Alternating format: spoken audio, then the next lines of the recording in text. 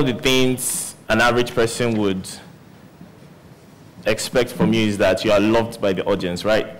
And I was thinking, who are the set of people in the world that everybody loves in any part of the world? And boom, just like a miracle, it came to me, babies. And I said, Joseph, this morning you should be like a baby. And I was like, okay, that's cool. And while I was thinking, it also came to me, and I was of the opinion that I think since everybody loves babies, I think babies should be role models of the world. Babies should lead the world. Imagine if we had the baby as a president. Trust me, don't shout yet. Think about it, okay? Trust me, we will not be where we are today. And I'll tell you why, right? Because even our parents, our elders, they also do the same thing, which we'll get to as I go. And I'll tell you why. Now, when a child is born, the child does not know right or wrong. The child does not know male or female. Per se, you could just be like that. It doesn't know. It just knows that, oh, these people love me. This woman feeds me. This man plays with me. And the other ones that are not the man and the woman, which later on they'll find out are their siblings, they are my slaves till I get to a matured age. So I will use them while I can. And why are babies important to us? Why? The topic of my speech today is learning from babies. And why this topic? I came to discover in my whole journey in the university, right, from my 200 level to now, I came to discover that our learning system is flawed in entirety as a nation, as a generation. In fact, especially as a generation. So the problem with it is that we are too smart. So each and every one of us here, we're too smart. We don't want to learn. We're too proud to ask, to know more. So if I'm the team leader, I'm like, you know, the old team leader is gone. This is my time. I must do my thing. But that's not the way it works, right? That is definitely not the way it works. The best inventors in society have invented things and discovered things in the most mediocre of ways. The law of gravity. An apple fell down from a tree and the guy was like, what? And then he said, oh, when this is the law of gravity, and we all come to school and we learn it. When babies are born, they don't know how to speak, they don't know how to walk, they don't know anything, right? And then you see them trying, right? They don't care how many times, when the baby wants to walk, he doesn't care how many times he falls down. What he knows is that, you see that thing that man is doing, that woman is doing, me too, I must do it. And the day the baby begins to walk, the next goal is that I'll be run faster than this man. So when you come home, you always find your babies, you know what, running towards you. And even if they fall, they get up and they continue, right? So for me, the best set of innovators and world changers are babies. When a baby comes, even though the woman goes through immense pain, the joy the baby brings to the home is undescribable. In fact, if the husband brings in 10 million that day, the joy is still not going to be as much as giving birth to a child. Babies are the world leaders. Don't doubt me on that. If you think I'm joking, get one, right? So why do we need to learn from babies? Now, in our society today, we find a lot of restrictions, a lot of bias, you know, as it is now, funny enough, you know, there is now a definition for women and men. So you have opposing ideas of feminism and masculinity. And anytime I see that on social media, which is the new community, I'm like, are you serious? I just came into this world to come, make money, impact the world, and die. Why should I be arguing how manly I am or how womanly you are, right? The baby knows that the mother is meant to feed, so he's never going to suck the breast of the father. He knows who the father is. I know your role in my life. You have to play with me. That's what you do, right? You have to feed me and love me and care for me and change my diapers and all of that. While the rest of you, brothers and sisters, you are to serve me till I get to a certain age, right? And that's how babies think. So you see, babies don't have any problem. So come down to our university systems today, and then we just finished our exams yesterday, Ahmadu Bello University students, and then look at it. Ask a student today to write the first question of the first paper they wrote during the exam. I bet you 99% of students can't write it down for you. Why? Because we are being taught to know and not taught to use. Why is it like that? Babies learn to use, okay? So babies don't learn anything they're not going to use. So if a baby is learning to walk, it wants to walk. If it's learning to talk, it wants to talk, right? But we learn to just know. So I was talking to a friend the other day, and then I was telling them, I said, the reason why I really don't follow what my lecturer says about life too much is that he is teaching me what he was taught, not what he knows. So I'll prefer, I'm reading mechanical engineering, right? So I'll prefer sitting down in front of a mechanical engineer who has gone on field. He has worked on projects, he's worked on the engines and all of that, and he is telling me how they work, right? So I'll tell you a little story on what inspired me to change my learning habits. So we won, ENACTUS team, we won the national competition last year, and we went to Silicon Valley. And during the ENACTUS World Cup in Silicon Valley, there was a session with Ford motor companies, a lot of companies actually. So I went to the session with Ford because I was mechanical engineering cars. You know, I was like, man, by the time I come back, my lecturer will not know me. I'll arrange all of them and I'll sit them down. So I was thinking of going to, you know, because we're being taught combustion engines and all of that and stuff. So I was like, okay, I'm going to learn about how the engine works. If I'm going to learn from one of the best companies in the world, right? Because I will buy a car when I have the money to do that. And then so we sat, and so they came, 2 Indian guys. And the first shocker was they were electrical.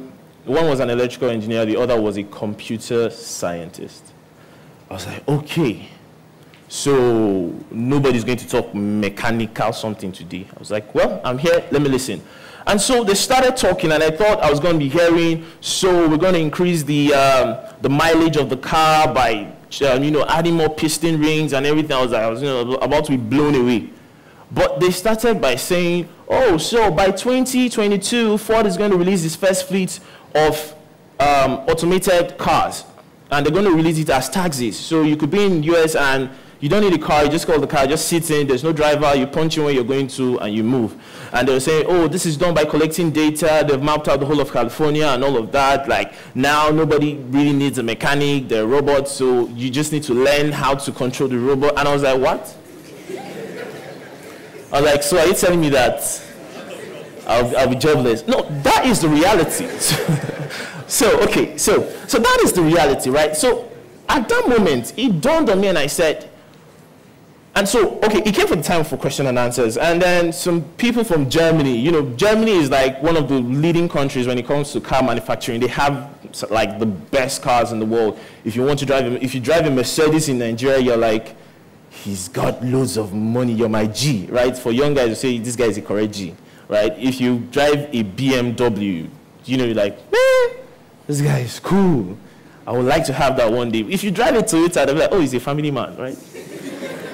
So, but you get what I'm saying, you get the concept. So I was like, and they were asking questions about automation, how do the data works, blah, blah, blah, how is the artificial intelligence and all of that. And all.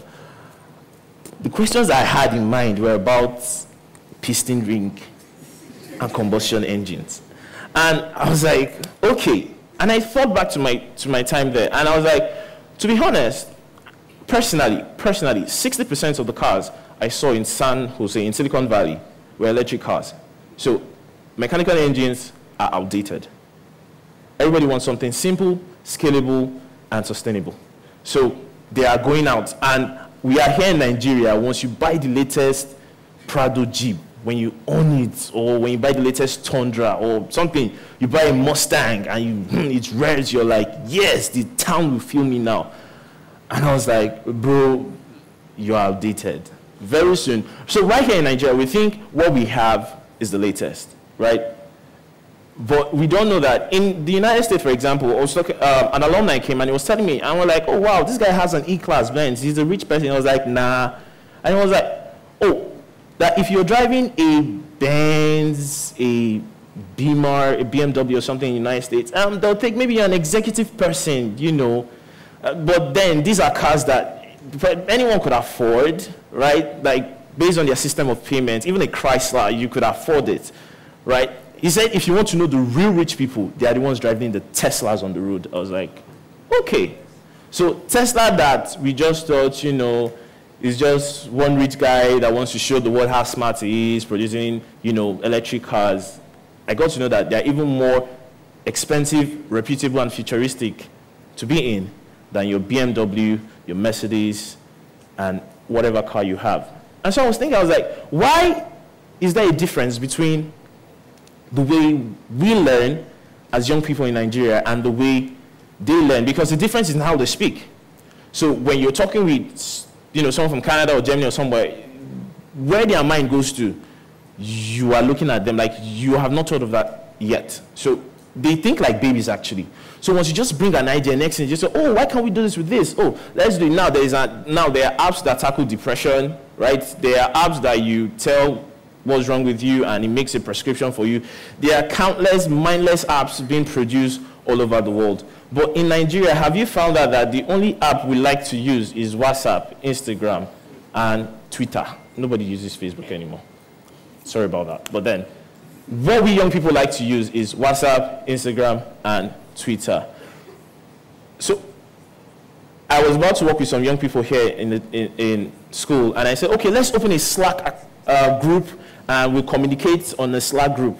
How many of us, I'm sure many of us here would know what a Slack group is, which means I'm right. Many of us do not know what a Slack group is because we do not want to go to the next curve of information. So, if you are, as a professional anywhere in the world, when you're working in a team or a group and you're going to be sharing files, documents, and all of that, most of the times once you start, they just open a Slack group, you know, let's make it professional because like for professional guys, well then, you get people to come into the Slack group and then they're like, how do we use this thing? And you're like, how do you not know how to use this thing, right?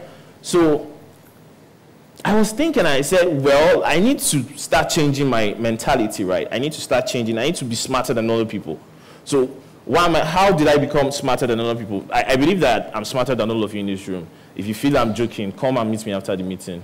You'll find out, okay? So how did I do this? So I said, you know what? The way babies learn is by looking, reading, playing with anything they have. And I said, well, I'm going to play with everything that I have. And as I began that process, and sometimes I had to embark on some personal projects. And truth be told, some of those personal projects failed, right? And failure for us in Africa is more like a definition of your life. So for example, if you do not have a certificate from a university, your parents will think you are done for. This my child is not going anywhere in life. And you'll be like the black sheep of the what? Family. But then you look at the world today and you look at Mark Zuckerberg, you look at Bill Gates. Well, I'm not saying drop out of school, no. What I'm saying is that they were able to achieve some of the world's biggest feats. They built some of the world's biggest companies without a degree. Right? Without a what? Degree. Bill Gates started building softwares at a point in time where all the technology we have now was not there. He started Microsoft at a point where the technologies were not there. Steve Jobs started Apple from a garage, right? And now today, if you own an iPhone, you're like a big boy or you're like a big girl. And so it defines who you are, which is a very wrong mentality that we have here in Nigeria. So the way we learn things is basically flawed. And so I was saying, okay, I need to play. And I started to fail, right? So for me, at first, the failure wanted to seem like a definition of who I was. So if I try this and I failed, is that I'm not good. And then I hit myself hard and blame myself and I'm stuck there. Until I heard someone say, failure is an event, the same way success is an event. And Mark Zuckerberg said, he said, when many people ask him, how can they avoid mistake? He tells them, as you're young, make a lot of mistakes. Make mistakes, move on. Thomas Edison, he failed over 1,000 times before he made a light bulb, right? Babies basically fall over and over and over again before they finally can stand on their own and walk. They don't care where they're trying to start. It's whether if it's on the staircase, whether if it's on the room, on a wet floor, all they know is that I want to stand and walk, right? And Thomas Edison, he failed 1,000 times before he could get the light bulb to work. Now, imagine someone knowing 1,000 ways how something could not work and continue to do it. How many people here, how many young people have that drive? What we know is, oh, I'm the best in my class. I have a first class certificate. So every other person in this class is dumb. I'll be the best and the most successful in life. And so you go out of school, and then the labor market shocks you. And you find out that in life, those third class, second class, lower students, right, those people that felt like they were dumb in society, they usually turned out to be the most successful. Should I tell you why? Because they tried to follow the culture that was set to say, take what I know. If you take what I know, you will make it in life. Our parents will tell you, finish your secondary school, go to the university, get a certificate, a very good one, come out with first class, flying colors, fly everywhere, you will get a job. That is a practical lie that I've been told for the past decade, right? Or maybe for the past generation, right? So, but then the people who do not do well in school, they now find out one thing, that if I'm to succeed in life, I need to start learning like a child. So they always go back to their beginning and say, who am I? What do I know how to do best? How can I become good at this? And so you see them investing in themselves.